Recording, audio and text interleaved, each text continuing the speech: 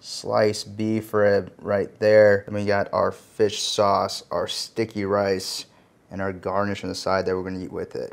Hey, what's going on everyone? Welcome back for another video. Today we are going back to beef ribs, but today I'm gonna add a little bit of a twist to it. So in today's cook, we're gonna try to bring some influences, some Thai food into this dish. The other thing I wanted to show on this video is doing a cook on that SNS 22-inch kettle style grill that I just recently got. Right now it's actually starting to snow, so this is the first snowy cold cook of the season. What I want to show is that you guys can still get really good barbecue out of something like a kettle grill. So for those of you guys who only have a kettle style grill and have been wanting to cook beef ribs, this video is for you. Without saying too much, let's get cooking.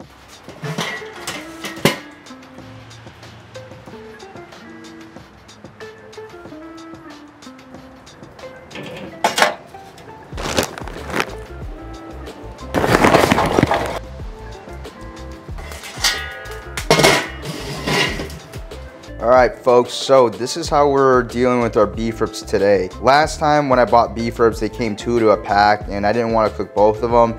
And I tried to vacuum seal just one big one, but I couldn't, so I had to split them all up, which I think in the end is gonna work out better for us for today. So you guys can see that marbling, that beef rib right there. You can kind of tell from that beef rib that we cooked last time that certain things that you really want to cook down are these kind of pockets of fat, like at the ends right here. So it's really important when you cook beef ribs that you cook at a high enough temp so that you can render out chunks of fat like that. If you guys don't know what I'm talking about, you want to see a full-length video about me just cooking beef ribs on an offset and a 3-bone beef rib, go check out this video that I leave in the top corner for you. Just to kind of show you guys that it doesn't really matter what you use as a slather as long as it's nice and you know, tacky in the end. I'm gonna add some Worcestershire sauce to it. We don't need a lot, it's just to get the surface to be tacky. We don't want to put so much in there or drown our beef ribs so they taste like Worcestershire sauce. Like, that is not the purpose of it. We are also not going to remove the membrane off of our beef rib.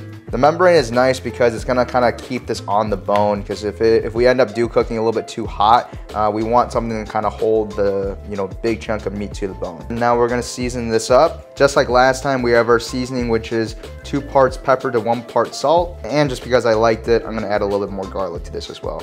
So the importance of all this pepper is really to create a nice bark on the outside of the beef rib. Here we got our 2 beef ribs that are nice and seasoned on all ends. Now we're gonna throw this on the smoker. All right, we had our coals going for a little bit while we were prepping up our beef ribs. Nice and hot over here, and we got some that aren't lit over on this side. So as it continues to move over there, we'll hopefully get a nice consistent heat all the way through. I also found these chunks of wood that I'm pretty sure I've had for a very long time, because I haven't cooked on a Weber Smoky Mountain or a kettle grill in a very long time, and I luckily came across these pecan and hickory chunks, and I think there's some apple in there too. So it'll be nice to kind of play around with this again. So I'm gonna throw one of these chunks in there just to kind of get some smoke going, and then we'll throw in one every now and then just to add a little extra smoke flavor. But yeah, I'm pretty excited for this one. I haven't done this in a long time.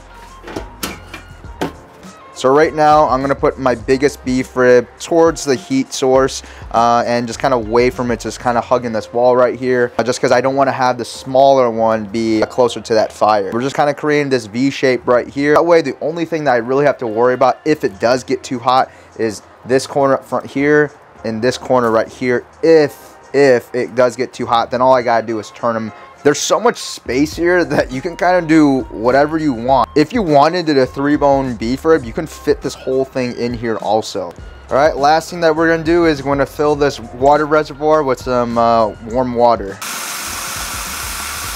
So filling up this water is really just to kind of buffer some of the heat and kind of be like a heat collector in between like the heat source and where our meat's gonna be.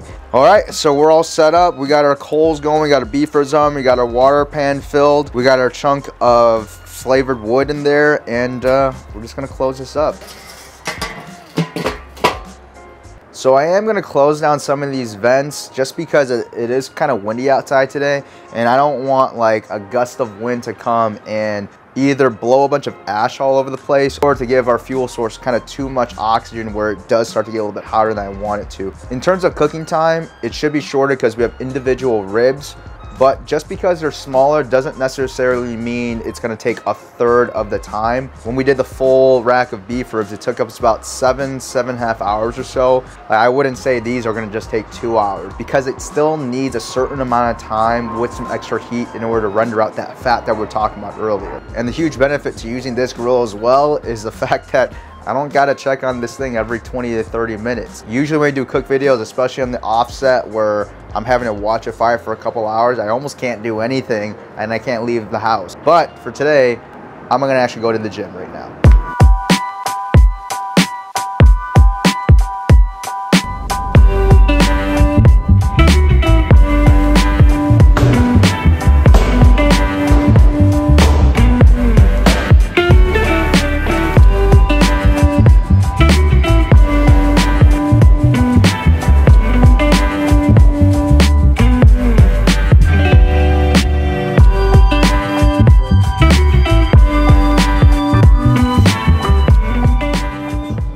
Alright guys, so it's been about 2 hours and 20 minutes and let's take a look at what we got here. Temp is still holding steady at that 275 mark.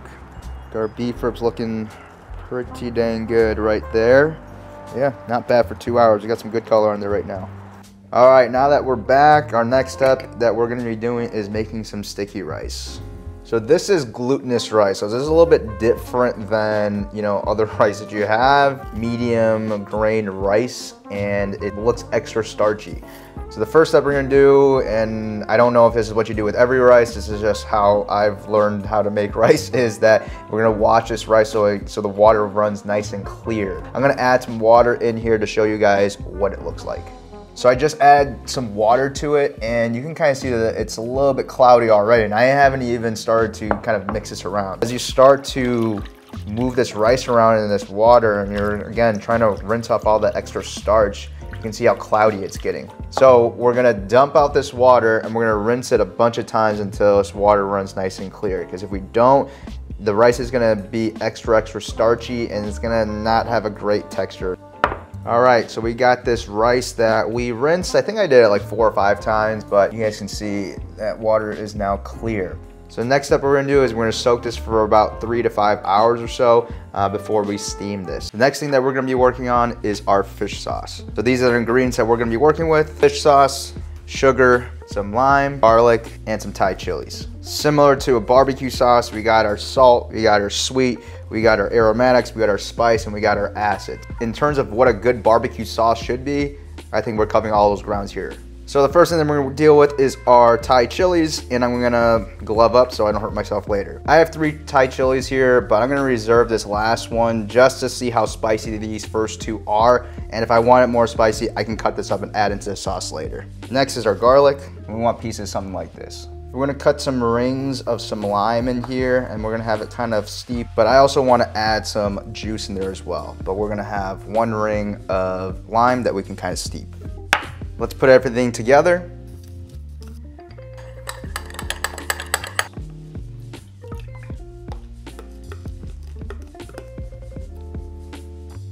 And for presentation purposes, if you're gonna add 2 Thai chilies in there, if you can find a red one as well, I would do 1 red and 1 green. This just makes it look a lot better. Later on, I'm gonna give it a taste to see if it needs a little more spice, maybe a little bit more sugar. If it's too salty, I can add a little bit of water in there. And then if I need a little bit of brightness, I can add a little more of that lime juice. But that's it. All right, so here are what our beef ribs are looking like, and I think they're almost done. They're feeling pretty soft.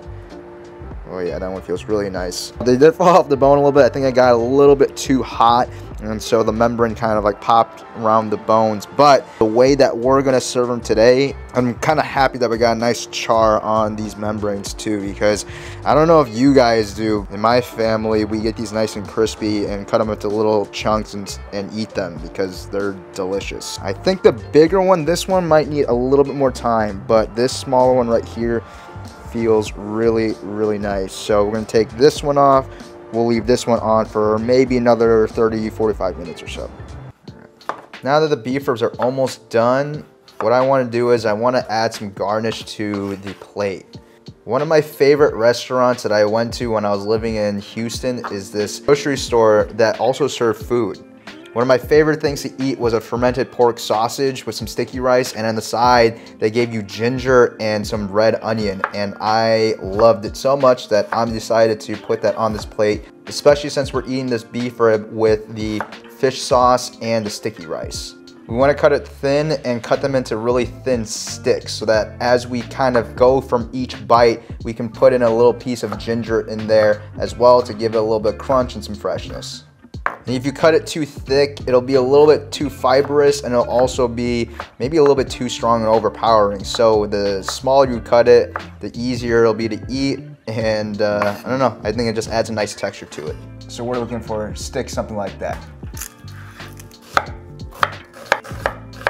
So as you guys can see right there, we got some pretty even pieces with our onion and our ginger, and I think it'll just go really, really nicely with our beef rib and our fish sauce.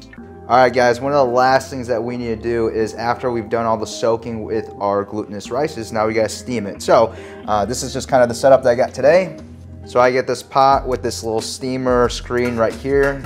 I just want to show you guys the setup because I'm going to bring this over the stove and add some water to this just so I can show you guys what I'm working with here. We're going to use basically like a cheesecloth here, and this has been soaked in water so that when it steams, this glutinous rice doesn't stick to the cheesecloth if it's super dry. So we want to make sure it's pretty wet. And we're just going to put all the drained rice with leaving space around the outer rim, just so we can get steam all the way through. Also leave a little hole in the middle, kind of basically like a donut, just so we can get heat on the outside and going through the middle as well. And then bring kind of like the edges all around the outside and make sure it's nice and kind of like contained so it steams really nice and even. I just wanted to show you guys this out here just because it's a little bit easier to see. All right, guys, now that my steamer is ready to go, get that rice in. Try to bring the rice away from the walls. Then we'll let go for 15 or 20 minutes. One thing that I want to make very clear is that I have never made this rice before. I didn't know anything about the process of doing it. I also didn't know there is very special equipment that is made for this. But luckily, other people who know more than I do found other ways to kind of give us more options. This entire method with the steamer and the cheesecloth and all that kind of stuff is something that I watched on YouTube as well. So I'm gonna leave the link to the channel that I learned this from. It's from Hot Thai Kitchen. I think it goes by another name as well, but I'll leave in the description anyway for you guys to check out. A lot of great recipes on there, and it's always just kind of nice to see how other people cook. All right, guys, so we have this rice that we have just finished here. It kind of holds together a little bit. Pretty good for my first try. So here is one of the beef ribs that we were working on earlier. Let's cut this down the middle and see what it looks like. Yeah, super juicy. Love it. We'll cut up some slices and then we'll start plating this dish. Taste test first. Having a bark on all sides of that beef rib is really nice. One beef rib feeds a bunch of people if you serve it like this or serve it with other things. Remember, it's only half of the entire beef rib. We still got this entire piece here. Earlier about this membrane, you were to cut this up into smaller pieces like this and then throw them back on the grill or something like that to get them nice and charred. And this might not be everyone's thing, but I love this sort of texture. It's great, it's delicious. All right, so let's get plating this dish. First thing I wanna do is plate that beef rib. Next we got that fish sauce, some of that sticky rice. I'm used to seeing kind of like a mound like, so it kind of stays warm and doesn't dry out. We got our sticks of ginger and our thinly sliced red onion right there. There, guys, we got our Thai-inspired beef rib with sticky rice. Let's give this a taste. So I'm gonna take some of this sticky rice and kind of press it out like this. A little bit of beef rib, or a lot of bit of beef rib. Some ginger, onion, and I'm just gonna give it a little dunk in the sauce. It is so good. I added more lemon juice and salt to the sauce, and I added a little bit more water just because I felt like, at least for this, because I wanted to get more sauce in it. I wanted to thin it out a little bit more so I can get a good dunk and it was a little bit sweeter. But the ginger and the red onion, they do add a nice sweetness to it and a crunch, which is great. I know the raw ginger sounds a little bit weird, but guys, but this bite right here, I know it doesn't look that great in my hand because it's falling apart, is so good. All right, we gotta get some taste testers in here. Abba.